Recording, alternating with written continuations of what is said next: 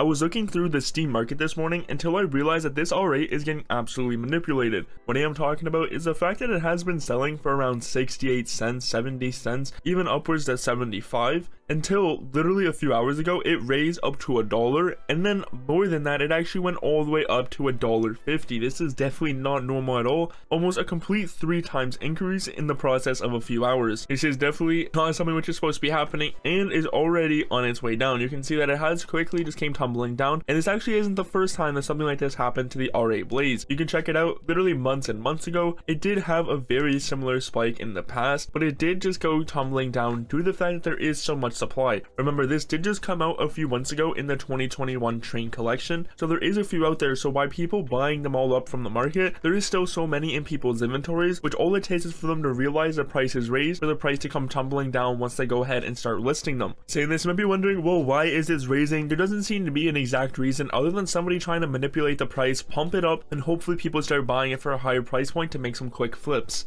It does appear to be happening generally just to the RA Blaze, as when you look at other skins in the 2021 train collection, none of them are really rising. The only one which kind of is the safety net, which did go through a little bit of a spike and increased around 15 cents throughout the past few days.